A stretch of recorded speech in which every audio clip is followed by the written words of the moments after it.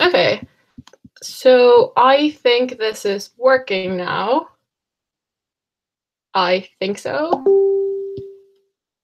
Oh yeah, it is. Okay. Hello everyone. I am Lucia, and I will be delivering a workshop on how to not suck at principles. I think principle arguments are great, and I wish that everyone was better at them.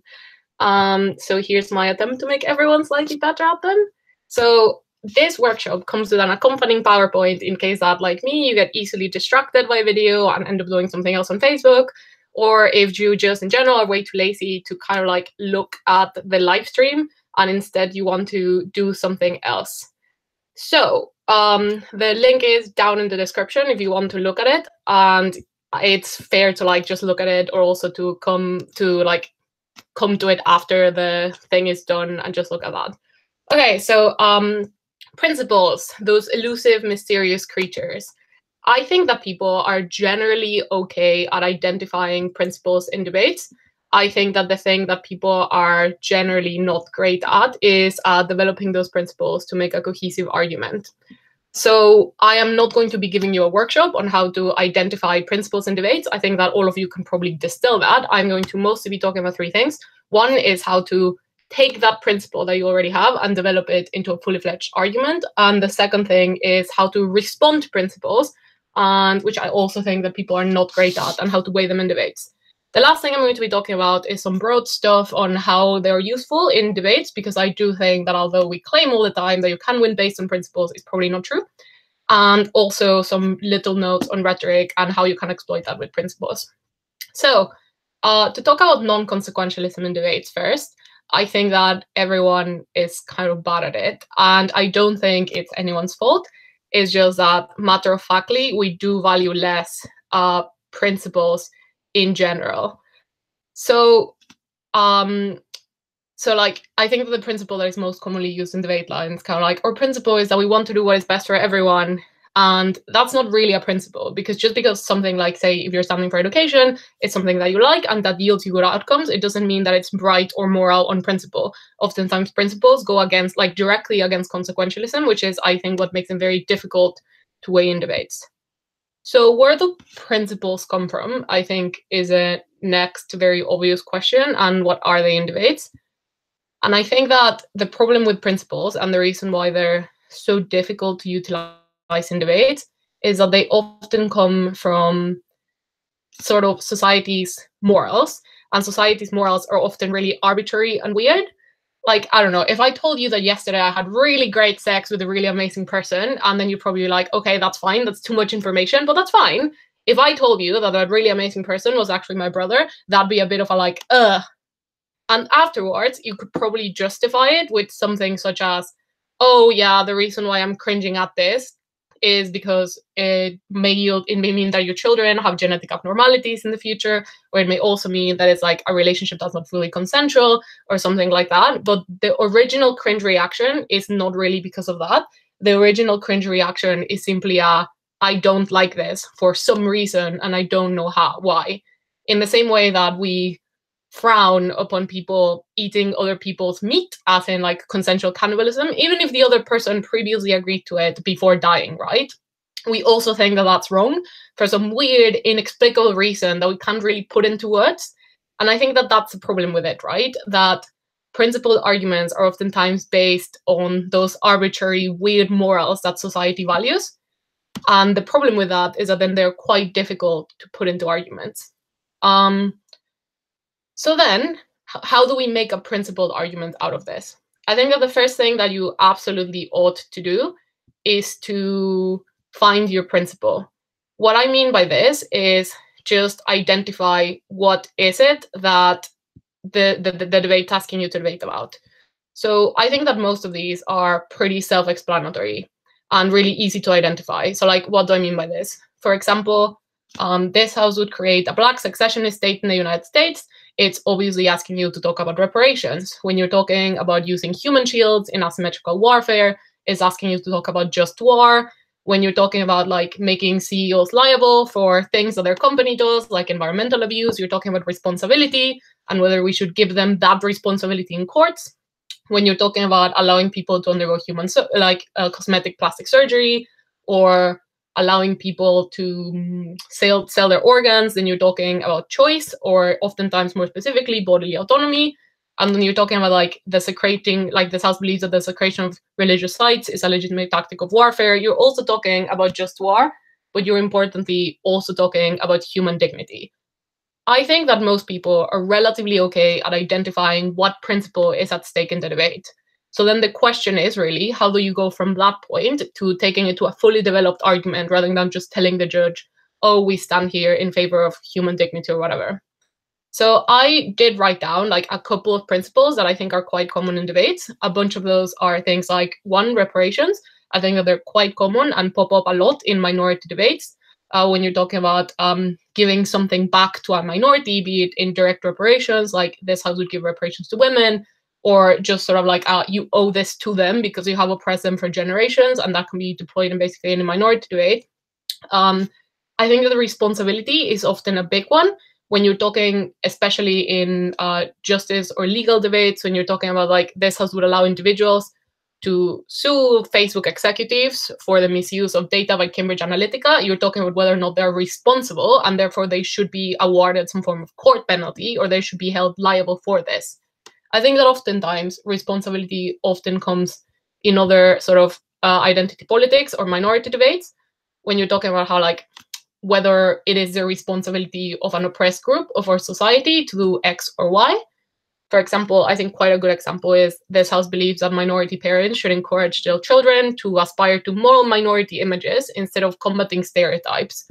Because on one hand, prop can say, oh, it's not good for the children, you should not put this responsibility to find a monster that is racism upon them. And on the other hand, you have to prove that it is in some form their responsibility, or it is a burden that you should put onto these children. I think other things that often come up is just war. They come up in basically this house would allow states to do X or Y in war. Other things that come up often is, I think, bodily autonomy, democracy, and I think also importantly, liberty versus security. So like debates about privacy and whether it's worth doing this for the sake of national security pop up really often. And lastly, and I think this one is quite important and it's probably worth taking a note in, is the pillars of justice. I think that a lot of justice debates, and we're going to talk about one in a little bit, do talk about how we should value one thing over others in the justice system, or how when we should implement a specific thing in the justice system, I think that it's important that you can make principled arguments based on whether or not it's coherent with justice. So like the principles of justice that I could say exist are kind of like retribution, deterrence, rehabilitation, and reparations or victims' justice. So for example, if you're saying like, this house will allow prisoners to volunteer for drug trials in exchange for lighter sentences, apart from the very obvious practical arguments that you can make out of like having more people going to drug trials and how that might influence medicine and discovery and how it might make drug production cheaper. You can also definitely talk about how this is coherent with the aims of the justice system in regards to, for example, rehabilitation or also retribution and reparations and giving back to society in some form. So like these are just kind of like common principles that I think appear in most principle debates. So that then the real question is like, how do you go from that and make it into an argument? And I think that the easiest way to exemplify a principle is by something that I call, and a lot of people call, intuition pumps or analogies.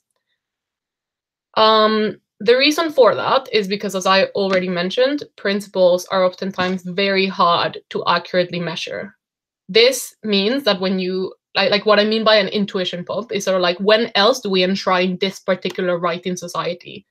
I think that this is both, one, good at illustrating things and appealing to the judge's intuitions of like, obviously we always do this. But second, it's also oftentimes a lot easier to explain why that very obvious thing that we have in society that we always abide by is there than the thing that you're trying to explain. So like, I don't know if it's very clear what I mean by intuition pumps, but I basically mean where else do we allow this to exist in society? So for example, when you're talking about like, so I'm going to give an example in a little bit. So I think that then like there's 4 things that you have to talk about. So like, for example, in the responsibility thing, right? This house would make like, let's take an example motion of this house believes that football clubs should be held responsible for the actions of their fans. The principle that you ought to be defending is responsibility, and therefore whether or not they should be held legally accountable. So then you look for intuition pumps or analogies, as in where else do we hold people responsible for actions that aren't theirs? And then you can give that analogy or that intuition pump and then exemplify how is it that it's the same. So then there are 4 things that I think are very important to have in every principled argument. First is the right that you are defending. The second is your analogy or your intuition pump. And when do we enshrine it, or like when do we enshrine this right in society?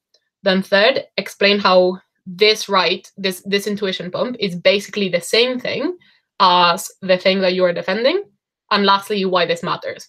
So for example, again, this house believes that football clubs should be held responsible for the actions of their fans. You are enshrining the principle of responsibility, that it is their responsibility, so it's fair to hold them legally responsible and legally liable. Then you introduce your intuition pumps. When do we hold people responsible for actions that aren't theirs? When they caused harm, when they were the cause of harm. So when my actions led to someone else being hurt. And in this case, football clubs oftentimes sell very cheap alcohol in their stadiums. That means that people become more rowdy and become hurt, which means that we can hold them responsible. We also hold people responsible when they have failed in their job. So when they had a job to do and they were negligent at it, we also hold them responsible over that. And given that clubs have a responsibility to make people feel safe and keep people in their premises safe, if their fans cause destruction or harm other people, then they should be held liable because they have failed in their job of keeping people within their premises safe. And lastly, when you directly benefit from the actions that cause harm, right? So oftentimes clubs encourage things such as rivalries, because that means that they get more loyal followings and more people support them and they get more rowdy fans and much more passionate followings. So like the Glasgow Rangers directly benefit from the rivalry with the Celtics, which means that given that they benefit from this, they should probably be held accountable in some way because they're gaining a profit. So you're explaining the analogy and you're saying why it's the same and why it applies. And lastly, the 4th thing, I think you'd have to explain, obviously, why this is a principle that matters in society and why it's important. And I think that the reason why is because justice should happen regardless of outcomes. We put people in jail, not just because it's supposed to stop crime, but also because it is fair.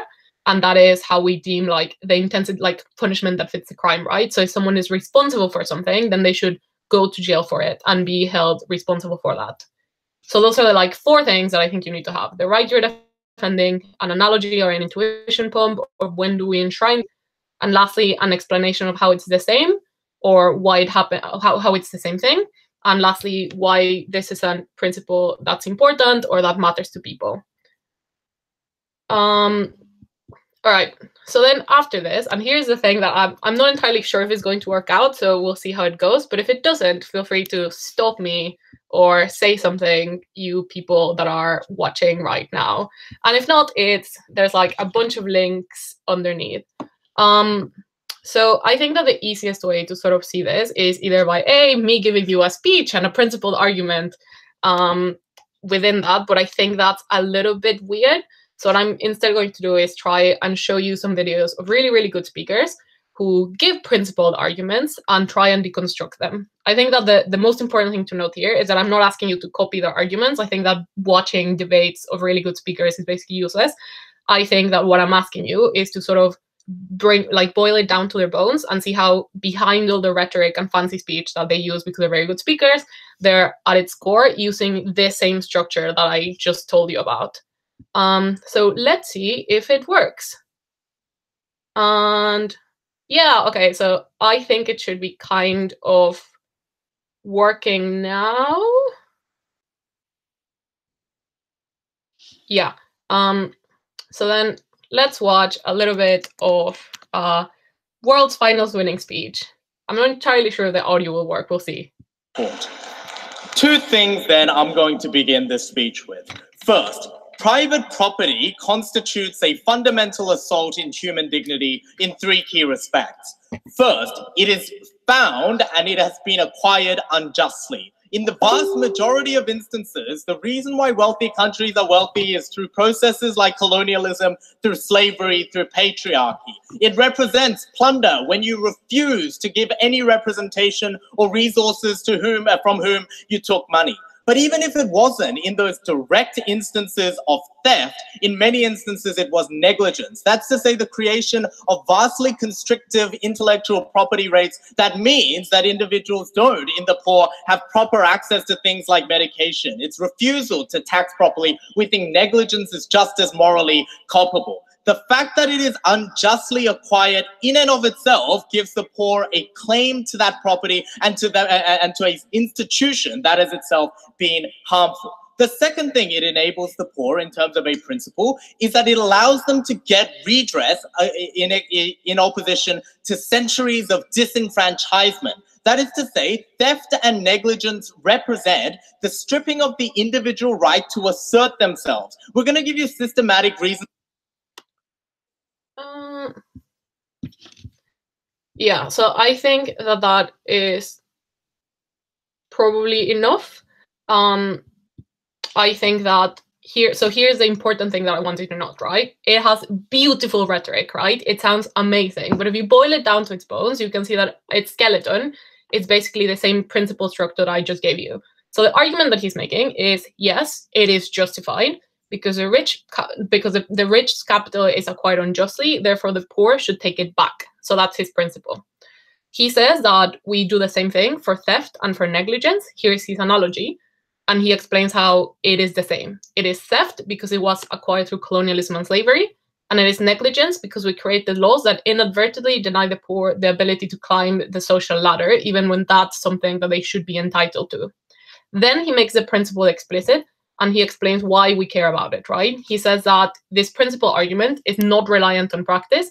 It is important because compensation to the poor is insufficient. In principle, they need the wealth back.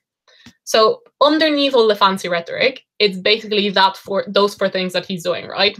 He's telling you the principle, he's using analogies and intuition bombs and telling you why it's the same.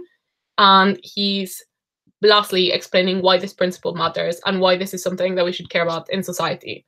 Okay, so then once we see this, yeah, so I hope that this is like sort of useful at exemplifying how this kind of works. I have another one that I'd like to share with you, which is, I think, slightly more recent. So let's try and go for that one. Yeah, there we go.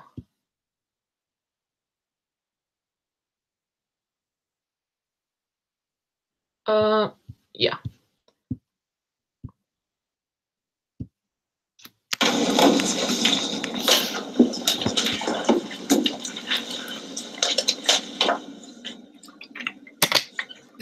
Oh yeah, by the way, the motion on this one is, this House believes that the United States should issue guest worker visas under which minimum wage laws do not apply. Going to talk about backlash, but otherwise it's illegitimate for the government to do so. Secondly, why there is a law about backlash, but otherwise it's illegitimate for the government to do so. Secondly, why there is a long-term market failure here, and this is something which is going to just have significantly greater impacts on the developing opposition, why essentially the market is going to fail over the long term, actually shrink, and thirdly, why it actually harms the basic rights of immigrants and also people who are minorities within the US. Right now, the battle is. First point, look. Essentially, this is a unique election that the US is undergoing right now. Unlike many other elections, which are many, many different topics and many things that people decide upon, it's really hard to get the intensity of preferences of what people actually desire. This is incorrect for the last election cycle in the US. There was actually the predominant question whether the US should be open or closed. This is exactly the contradiction between Clinton and Trump. Essentially, the key policy which the vast majority of Trump supporters under the Electoral College, which is a part of the United States, have supported the Trump regime, is the idea of the closer economy. Note, and here is something crucial that I need to underline. It is not a utilitarian metric at the heart of this debate. If this was the case, what we should do is take 100% taxation and send the money in foreign aid to Africa in order to make sure that less people are starving. This is not something that the US should do, presumably under the criteria that is set by the government. Essentially, in a democracy, the public are the sovereign, and they have the capacity to decide what are the metrics and what is actually the truth, because there is no absolute truth within a modern democratic system. Right? There is no such thing as socialism being inherently greater than capitalism. Essentially, if the United States actually chooses to prioritize their own values and metric above the capacity to have greater GDP, which is not clearly to be intrinsically greater, this is something which is plainly illegitimate, and the utilitarian metric is not the correct one to win it. They say, but you have an obligation to other people around the world. Yeah, so again, I think that that's probably just quite enough to sort of showcase the principal argument. So, like, again, the motion, this House believes that the US should issue guest worker visas under which minimum wage laws do not apply.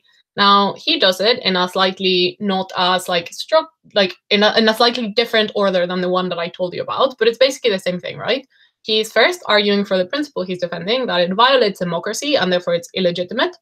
Then he explains that the main divide in the United States election was whether the American economy should be open, Clinton, or closed, Trump, and that closed won. Then he gives an analogy, and he says that democracy is oftentimes not valued in utilitarian metrics, because if it were, then the United States government should take 100% taxation and send it all to feed starving people, but it doesn't, because we don't manage democracies by utilitarian metrics. And he explains why that is. Because in a democracy, the public is sovereign and can decide what to do because there is no absolute truth, which means that if you choose to prioritize your own values over like the American values or whatever that means, or your capacity to have greater GDP, then it is legitimate, then it is illegitimate to force you to do otherwise, because that's a choice that you are the population that gets to decide is entitled to, given that, again, we don't value democracies on a utilitarian metric. And fourthly, note how he still, throughout the whole of the argument, he makes the fact that this is a non-utilitarian metric explicit. I think that, like, you can see how even if it's in a slightly different order than the one that I gave you, it still has those four components of giving the principle, having an analogy, explaining why it's the same, or why both of those things exist in society, and lastly, about why we value that and why that is important.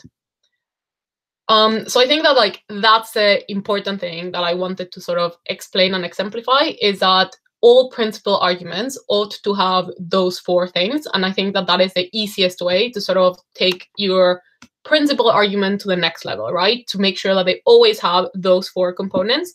And I think that sort of like practicing at how to make them, etc., does get a lot easier once you realize that that is the core structure that most principal arguments have. All right. So then when I was asking around at what other things people had trouble with, I think that came up is that if they found it very difficult to sort of argue against principles or just weigh them in debates. So I also have, now I want to like quickly talk about, well, not very quickly necessarily, but I do want to talk about how you argue against a principle. And I think that there are two ways to do that. The first one is like, and this is true of every single rebuttal, right? Of ideally you want to do both and follow the two-pronged argument, the two-pronged structure that most rebuttals have. And the first one is that you want to argue directly with the logic of the principle, how even if this is a principle, like, it's very difficult to be like, no, I don't respect bodily autonomy and also fuck democracy and I hate human dignity. Like, it's very difficult to argue against the principle being a thing or being important. But the thing that you can argue about is whether or not this principle applies in this particular scenario. And I think that's the thing that you ought to do. How, yes, this is a principle, but in this circumstance, it doesn't apply. And the second thing is to do some weighing, right? Which is known as the even if, right? Even if you buy this principle or this argument, here is why our principle or our arguments are more important than that, and we should value that over this. Ideally, again, you should want to do both. So how do you argue directly with the logic of the principle? And I think that the most useful way to do that is to start thinking about, okay, it's true that, I don't know, like bodily autonomy or choice is a principle and it's a right that people have. So when do we limit those? Because it's very, like, it's not impossible to find, it's basically impossible to find a principle or a right that we can think of like a few circumstances where we don't enshrine that right, or where we say that it's morally justified to violate it, right? We sometimes do it when it's useful, when it's beneficial to protecting the state, so like violating privacy for the sake of protecting everyone, or it's very rare that it's never. The most common thing, I think, is that we violate them under very specific circumstances, right? where you have freedom to act on things until it causes harm in some form.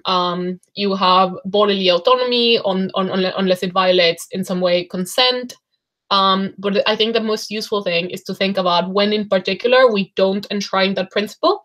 And then you sort of do the same thing that we did for principal arguments, right? You go like, okay, fine, this is a principle, but okay, fine, like this is a principle, but it doesn't apply here because we only do this principle for these situations, or we only limit it for these situations, and here it doesn't apply, right? It is not the same. So instead of explaining why it's the same as an intuition pump, you explain why it's different than an intuition pump. And lastly, why this is important, right? So again, like last example, this is like the last video that I'm going to show you or share, which is in an old, slightly controversial, I'm told, motion, but I think that the principle still applies to like a lot of debates, including this house would ban cosmetic plastic surgery, right? The motion was this house would ban all procedures to alter one's racial appearance, but I think that the principle still works if you're doing like this house would ban cosmetic plastic surgery or something along those lines.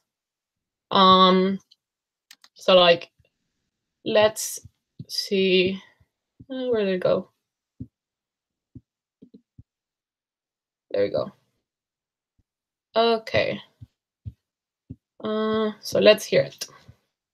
But, you know, it can be shown to be harmful to large groups, right? The standard utilitarian thing, right? We think that there's a bar according to which you cannot use my personal choices simply to social engineer the greater good. And that bar is when my personal choices affect other people, not by making other options concretely cut off for them, but by influencing their opinions. So, for instance, it's not okay for me to slam the door in a theater on fire when other people are trying to escape because they can't escape whether or not they like it. No, thank you. But in a situation where my actions influence them, not by reducing the choices they have, right? That side wants to reduce the choices available, but by changing their minds about what they'd like to look like, we think that's fine. We think it's a proper respect for the autonomy of each person to have their own view of beauty and their own view of good life. No, thank you, that it can influence them that way. We don't think that's bad. Then we were told, but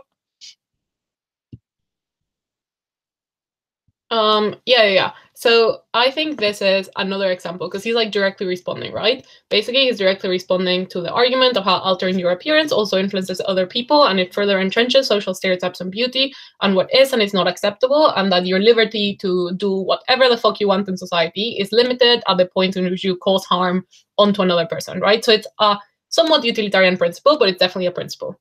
So he argues that it's not justified because one, he argues directly with the principle. He says, yes, we sometimes limit people's choices for the sake of community benefit, but we only do it under certain circumstances, and this is not it. So he's targeting the principle and explaining why this principle, and he's saying it doesn't apply in the circumstance. Then he says, like an analogy, right? And explains why it's not the same. He says, we only limit it when your personal choice limits other people's choices. And here is when he inserts the analogy. It's not okay to yell fire in a crowded theater because then I directly stop people from escaping. It is not the same, and here's how he explains it's not the same, that because me changing my appearance may influence people, but it doesn't limit anyone's choice. People still have a choice to whatever they want. I am not banning them or forcing them to do something. I am just vaguely influencing their choice. And we don't limit people's ability to make choices for themselves when under those situations. And lastly, he explains why it's important, because we're respecting people's choice, and in this situation, we're not justified in limiting it. So I think this is probably the most useful way to engage with principles, is to sort of like rebut them directly and be like, okay, even if we, like, you don't have to say, oh no, fuck bodily autonomy, right? Or fuck choice, or yeah, we don't think that we should ever limit anyone's choice for community benefit. I should be allowed to like go outside and shoot people if I want to because it's my choice. You don't have to go to those extremes. You can just be like, we agree that this is a principle, but this principle doesn't apply here. We only enshrine this principle, or we only limit this principle under very specific circumstances, and this isn't it. So I think this is a useful way to engage with it. The second thing that I think is useful to do, and here's the like two-pronged argumentation thing, right, is to weigh them directly, to like do the weighing thing as we always do in BP and be very comparative. I think that the most useful way to think about it is to think about right in conflict. I think it's very rare where in a debate where one side will just be right and have morality on their side. I think that most commonly both sides have somewhat of a moral claim that they can make, right? So in that point, it comes up to which right do you think, or which principle do you think is more important, and which one do you value more? Essentially, rights in conflict. Often you end up having to do analysis on why X right is more important than Y. I think that it most commonly pops up in things such as, oh, why we value the right to life over all. So like insecurity versus liberty debates, when you say like, why should we limit people's privacy for the sake of security, is because we think that the right to life is the most important right, given that it allows you to access literally any other right, because you can't do anything if you're dead. So you can't have privacy if you're dead. So we would rather enshrine this right, and here is why you should value protecting protecting national security over somewhat limiting people's privacy. I think that the other thing is preferencing utility, which is not necessarily life, right? Because equally, from the other side, you could be like, the only reason that life is worth living is because we have certain individual liberties that we're able to enjoy within our lives. One of them is privacy, and then you explain why privacy is very important to some people. And at the point where you limit them, it makes no sense to enshrine right over it. We still have to find ways to, even if it's more difficult, respect those liberties that make life worth living in our quest to protect life. And then lastly is just kind of like, this makes this to make more sense when you're talking directly about like rights, right? So like right to life versus other rights. But you can also do it like one principle over the other. And I think that, so like recently I had a debate about legalizing the sale of human organs, which I think is quite a straightforward case for both sides, right? So in that debate, proposition obviously argues bodily autonomy and the ability of individuals to maximize their own choice. And if I want to sell my liver, then I should be allowed to sell my own liver because I know what's best for myself, and the liver is part of my body, and as an extension of myself, I should be allowed to sell it. Opposition can argue then that on a principled level, people probably have an inability to consent because we can't conceptualize long-term harm, which means that I shouldn't be allowed to make that choice because I don't know if in 20 years I will be like, future me will be okay with having given that liver. And also that organs are in some way, shape or form unique, right? That you wouldn't allow me to, you wouldn't, like the state shouldn't allow me to sell myself into like indentured slavery or something like that, and that given that organs are an extension of my body, I should also not be allowed to whatever I want in regards to my organs. That in some way, like, organs are magic and special, and that we shouldn't be allowed to sell them just because. So then I think that the weighing that you on proposition 1 to do is that you need to weigh what principles, right? To be like, why do we still value choice over these principles of sort of like protecting consent, and also the idea of like that you can't necessarily make always your own best choices for yourself. I think that one thing is to that you can obviously argue about whether or not people can give consent to that, but I think that on a principle level, you can also do some weighing as to why the principle of choice should still come above that. You can be like, look, there are always going to be people on both sides who can and can't consent, and people who agree that organs are in some way special and that they shouldn't be sold, and also people who think that it's the same as selling my hair, right? Who think that organs are not necessarily important. The key is that they should be allowed to make those decisions for you. So you should be allowed to make that choice yourself. In the same way that in society, there are people who are pro-choice and people who are pro-life, but the state shouldn't be like, I am banning abortions and I'm not allowing anyone to make this choice because I think that's what's best for everyone. Rather, the state should individually allow people who are pro-life to not get abortions and people who are pro-choice to get them if they so wish to. So that's why we ought to value choice over all, because when you do that, you respect everyone's opinion. And also because then when you allow that, when you have those, you can probably like try and maximize people's consent and take other measures to make sure that that is taken care of. But the most important thing is that the state cannot impose views upon you and that you should still be able to make your own choice. So in some way, you are still doing the weighing as to how is it that your principle of choice is more important than the ability of people to like consent, or that the alternative opinion of people that think that organs should not be for sale, right? You say like, look, it's fine, some people have that opinion. Maybe it's correct, maybe it's not. The point is that the state shouldn't be allowed to make that decision for you. And that's why we always lean on the side of choice, right? So I think that the second thing that then you can do to argue with principled arguments. The first one is to rebut them directly and argue why the principle doesn't apply in this scenario. And the second one is a sort of more specific weighing of like rights in conflict. Here is why when you have both of these rights, you should always choose the one that we are arguing for. I think that the second one is probably the most difficult to conceptualize, but it does come up in like quite a few debates. So I'm assuming no one has questions. But yeah, all right. So I then kind of like want to do one that I think is not that obvious, but I want to kind of like talk through a motion that I think, yeah, that again, I think that the principle is not necessarily that obvious. And that also I think is quite a good example for a lot of debates that pop up quite often, particularly in regards to criminal justice and justice systems. Because as I talked about before, like there are several different pillars to justice system and to the kind of like the philosophies that we use in regards to sentencing. So I think that it's oftentimes useful to in debates to sort of deploy them. So the motion I wanted to kind of like talk about a little bit is this house would allow judges to significantly exceed normal sentencing guidelines in areas of high crime. It got set at the LSE Open this year, and it was slightly controversial because a lot of people felt that the practicalities of that meant that you were putting like basically like high crime areas was another way to say heavily minority areas, which meant that you were imposing like a lot of punishment on people who are just victims of their own circumstance. I think that you can also make quite a strong principle argument that has nothing to do with that, but rather that talks about sort of like the pillars of justice, which is why I like quite like this motion. So I think that then like let's go through kind of like the four things that I think principles should have. So one is kind of like the right that you are defending. So I think that on this motion, you do need to somewhat prove that it is coherent with the principle of justice. I think that specifically you can talk about, so like out of those pillars of justice that I mentioned, as I said, it's quite useful to sort of like keep them in your mind in justice motions. I think that you can talk about how specifically you can talk about how the principle of retribution is something that we value a lot in sentencing, aka that each crime should have a punishment that fits it. That the punishment should be proportional to the crime committed. Then you add an analogy or an intuition pump, which is that a crime that you commit against a minority because they are a minority is classed as a hate crime and is punished harsher than if you commit the same crime without that incentive, right? If you like commit the same crime against like a straight white person just because.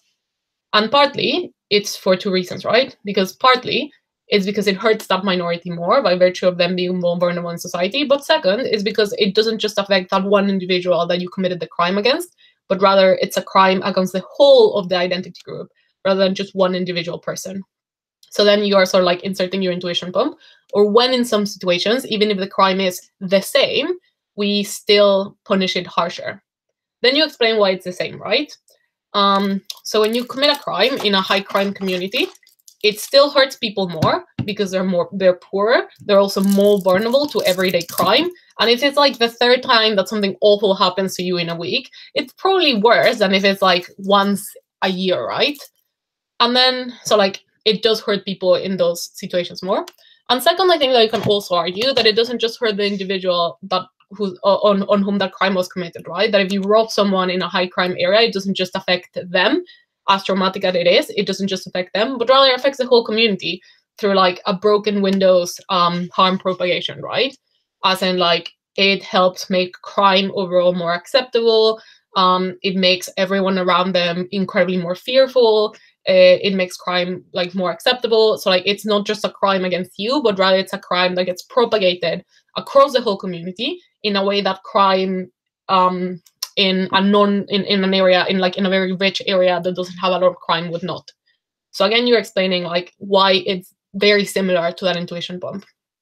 And then I think that you can make why this argument is important, which is because like the justice system doesn't just seek to maximize outcomes, because otherwise we just lock everyone up in jail forever. We also seek to do things in a way that is fair, which is why we have trials, why we have punishments that fit the crime. And in this case, given that the crime is worse, then by the principle of retribution, it should also be punished harsher. So like overall, what does this argument look like? This house would allow judges to significantly exceed normal sentencing guidelines in areas of high crime. we think that it's coherent with the principle of justice, specifically the principle of retribution, or the idea that you ought to have a punishment that fits the crime. Because, for example, we already in the status quo punish certain crimes harder than others, even if it's the same crime. For example, in cases of hate crimes, we punish them harsher than if that crime was committed against not a minority, because one, it hurts the minority more, given that they're vulnerable individuals, and second, because it also affects the wider community. It's as in, it's not just a crime against one person, but rather it's a crime against a whole community of people. It is the same in high-class areas, insofar as when you commit a crime in one of those areas, you are committing it against vulnerable individuals who probably don't have access to things such as better security services, who already live in very vulnerable conditions or they're victims to more crimes, and therefore this one affects them more, where they're probably poorer and again more vulnerable to bad things happening to them. And second, it's also crime against the whole community, because when I commit a crime in a really high-class neighborhood somewhere in New York, sure, it's scary and it may be traumatizing for that person, but at the end of the day, people still know that they live in a relatively safe area, and people still can classify it as an isolated incident. It will probably get caught. Versus when I commit it in an area where it's already plagued by crime, then the effect amplifies because people become more terrified, because it's easier for other people to commit crimes because the police are already overstretched. Because when I rob one shop, then it suddenly becomes a lot more easier, because when there's like 10 robberies, it becomes easier for them to become 20 insofar as police resources are already stretched, which means that I am not just committing a crime against one individual, I am also making it significantly easier for crime to flourish everywhere else. Overall, it just means that the effect is larger. Given that the justice system is not just about maximizing outcomes, it's also about giving sentences that are fair, which is why we have trials and why we seek to give punishments that fit crimes. That's something that we definitely should enshrine in society. So overall, I think that there's like a principal argument that you can make in regards to this. Yeah, so like other motions where I think that it's interesting to sort of like talk a little bit about principles is I particularly like, and I'm going to just like throw these out there and leave them out for you to sort of like develop your own principle arguments. I think that it's also quite interesting to talk about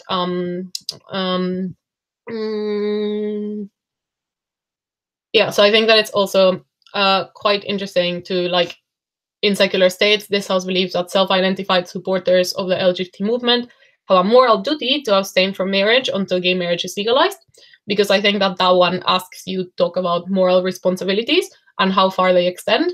And I think that if you want to say that that you do have a moral duty to do so, or that you don't have a moral duty to do so, it's interesting to chat about how far responsibility goes. So if I was on prop, I would probably say that you have a moral responsibility, like you don't have a moral responsibility to actively help people, but you definitely have a moral responsibility to not hurt them. So I would maybe not have a moral responsibility to, like, donate all of my money to women's charities, but I or to LGBT charities, but I definitely have a moral duty to not, like, kick LGBT people in the face and do something that actually harms them. So I do think that there's, like, an interesting discussion on moral responsibility and how it happens there, but I'm gonna leave that up to you to sort of develop. Yeah, and lastly, I promise this one is actually quickly. I'm just gonna talk about some nonsense principles and how strategically you can use them. So deploying them in debates. I think that although I did just speak for like 50 minutes or 40 minutes about how principles are important and how to make them really strong, you can't win solely on principles, or at least it's very difficult to win solely on principles. You still need practicalities. Everything, I think the ideal case should have both a principle, but also some practical arguments to back it up, right? I think that oftentimes principles are just quite useful to sort of like weigh up against practicals that the other side has. So if the other side has a very, very strong practical case, you do ideally want to be like, one principle, here's why, even if all of the harms are true, we still wouldn't ascribe to that because this principle matters more than their utilitarian metric. But second, here is why their utilitarian metric is still not completely correct, and why we think that it's not like massively harmful, and why it's actually like fine, or why it's actually like beneficial or whatever. I think that the thing that principles do in this situation is that if you make that argument a wash, as in if you go like, if you semi-convince the judges that like the practical harms that they talk about are not massive, then it's easier for you to take it over them, given that you also have some sort of principle justification. I think it's also useful when you're in closing. You can edge it out over your opening, but if your opening has already convinced the judges that there are practical benefits to doing this policy, then you convincing them that it's also good to do them on principle probably won't take it over them. You ideally want to provide both like more practical reasons why it would, but also a principle. I overall think that principles are really, really good complements that allow you to sort of like have to do less work on practical grounds, but I still think that it's really important that you still drive principles, or that you still drive principles behind practicals. That is, of course, unless the motion specifically asks you to talk about moral obligations or moral responsibility, or on a principled level, or moral duties, then in that case, fine, disregard practicalities, only focus on making like the strongest principle argument that you can make. So this is just kind of like little chat on strategy and BP. The last thing that I would like to mention is that I do think that principles are the best place where you want to deploy your rhetoric in debates, is where all of the moral outrage that you have stored over the past, like however long you've been alive, should come into play. Because principles, as I already said, appeal to people's most intrinsic and most taken care of morals. So here is when you can really like tug at the heartstrings of judges. And like, you don't have to be like an EPL British man to do this. You can do that anytime. I just think that a lot of times powerful principles are backed off by very powerful statements. So like on a motion like this house would pay reparations to women, you can argue that you can't put a price on my oppression because women don't want money that might fix their problems. Women want those problems fixed, because the word empowerment doesn't mean anything when you're still discriminated against, when you're still treated as a sexual object, when you're still talked down, when you're still paid less than men for equal work. At the end of the day, however, although it sounds powerful, you can't put a price on my oppression. It's literally just a statement, right? It's not a fact, it's not an argument. But it sounds really powerful, and it does help back up the sort of like principled idea that we should oppose reparations because they don't really, like on a principled level, they are not equal to oppression, and they never are. So I think that sort of like that does exemplify, however, that I do think that principles are a really nice place where you can sort of like deploy rhetoric and use rhetoric in really, really nice ways. So I would encourage you to do that, because like, although judges say that persuasiveness doesn't always matter, I think in principle arguments, it can come into play. And again, it's not about how nicely or well you can say things. It's about how you're able to sort of like tug at heartstrings in regards to appealing to people's moral intuitions. So probably calling it like a rhetoric thing is not necessarily correct of me. It's more of a like, how can I best appeal to people's moral intuitions? So yeah, again, highly encourage you to do that. And I think that that's it. So hopefully you have learned some stuff about principles. Hopefully you've always also taken away that when you watch good debates, it's totally useless to do so unless, because copying arguments doesn't work. I think that the thing that does work is to sort of see how good speakers structure their arguments or how they make the arguments, and then attempt to copy how they make those arguments and when you're making your own, right? Rather than just mindlessly repeat what they say. And lastly, sort of like do try to play with rhetoric when you give principled arguments. And yeah. So hopefully that went out all right. And I hope that you guys enjoyed it. Like as I already said, I put a link to like a short PowerPoint that I put together in regards to how to do principles for people who aren't so good like me at following online workshops and would like to rather like read it. And I also put a link to like the 3 videos that I used in this workshop, so you can like go over them again if you want to. And yeah, thank you very much. Hope you learned some stuff. If anyone has any questions about it, feel free to message me or whatever. Yeah, thank you.